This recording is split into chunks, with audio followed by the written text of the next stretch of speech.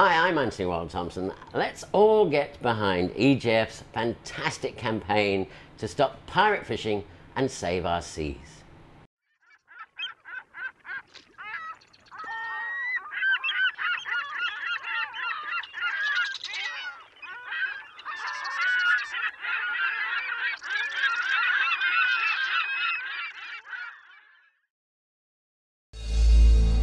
The oceans cover almost 3/4 of the Earth's surface, and an estimated 80% of all life on our planet lives within them.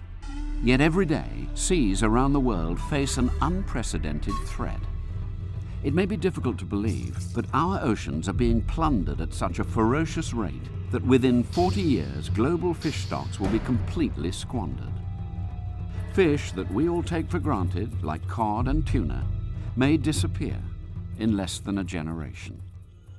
But as quickly as laws are established to slow the decline, unscrupulous pirate fishermen find ways to break them. Illegal fishing is out of control and poses a massive threat to our oceans. Illegal fishing gear obliterates seabed habitats and entangles endangered marine life.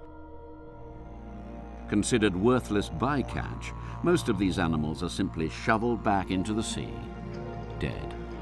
The majority of pirate fishing in the world targets developing nations, robbing millions of the world's poorest people of food and income. Trespassing into protected waters, illegal vessels are wrecking livelihoods and threatening the lives of local fishermen.